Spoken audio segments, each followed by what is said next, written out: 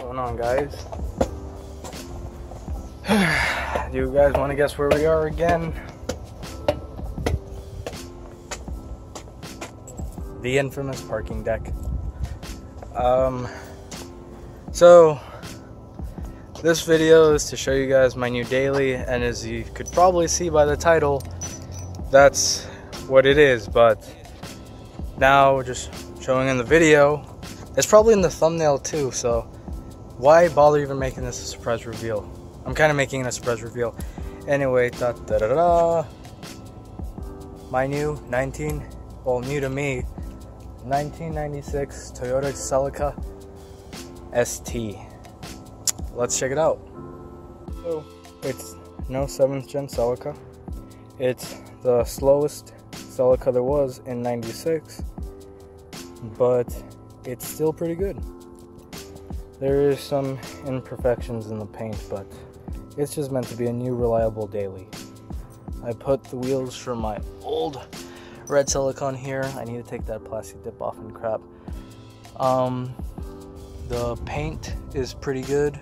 It's not bad. And yeah, pretty good. My interior is currently gutted because I was cleaning all the crap the old owner had back there. He had oil built up in the trunk and stuff, and I just had to like degrease the hell out of it. Let's see if I can show you guys. And yeah, I had to degrease the hell out of it and stuff. Back seats were out for a while, but I got the bottom cushions in. Yeah, it's pretty good. I have mostly everything at home. Continuing on the outside, I continued my old car decals and put them on here. So I got the Domo one back here, and I just love this car's design, man. It's really reminiscent of the Mark IV Supra.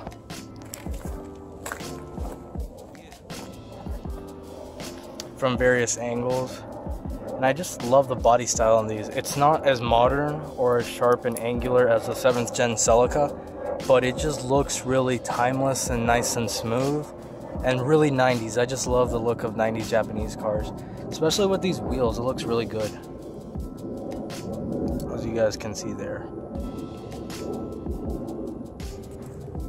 The trunk does seem to be de-badged for some reason. I do have a Celica badge I might just put on the right side, but it's alright.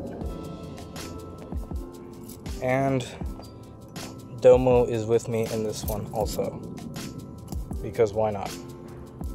JDM, man. So continuing on the inside, I've done a few things to this one. The key's a little sticky because I got a new key recently, and the tumblers on this one, you know, the tumblers on the key lock right there have been through so many years and stuff. But this is the inside. Some of you guys might recognize this little subtle curvature right here, really reminiscent of Daddy Supra. And yeah, it's a pretty interesting design. The center console, I wrapped in carbon fiber wrap. It's came out pretty good. Just a subtle touch on there. It's not very like blatantly obvious that it stands out from the rest of the car. I put the OEM shift boot from my 7th gen Celica and my original shift knob on here also, because nostalgia. And I resprayed the center console black. I redid this leather on here. It doesn't turn, hold up. I redid the center console here in vinyl leather. The door panel on that side isn't too bad, just a little bit of a tear in the leather there. But this side, I kind of had an idea to cover some ugly wrinkling that's going on, like here. That didn't work out so nice. I mean, it looks alright, but I'll eventually get a new door panel because it just bugs me. And I have plans for this car too. Maybe convert it to a Celica GT4. Just maybe. Steering wheel is alright. I need to redo some of this because it's a little bit rough on here. I'll wrap it like my 7th gen Celica wheel. And I wrapped these switches, but so far it's been pretty reliable. The AC works great. This one does have a crap ton of miles on it. Let's see if the camera will pick it up. That's how much is on the odometer, but the motor was swapped out about 30,000 miles ago for a used motor. So it about has 170,000 miles is what the owner said, because engine had like 140. That was a brief overview of the car, and I'm under the process of boosting my Celica. It's currently sitting in the driveway, still put together. We'll be doing some videos on this one. Also redid the headliner, by the way, in case you can kind of barely tell. Looks nice, brand new. But that's pretty much it, guys. Just showing you guys what the new daily is. We're sticking and staying Toyota, and I will catch you guys on the next one. Stay tuned for more Celica updates, now 6th and 7th gen videos. So yeah. Also, on a side note, has anyone called your 7th gen a Celica? This is the real Celica. This thing has 110 horsepower, man.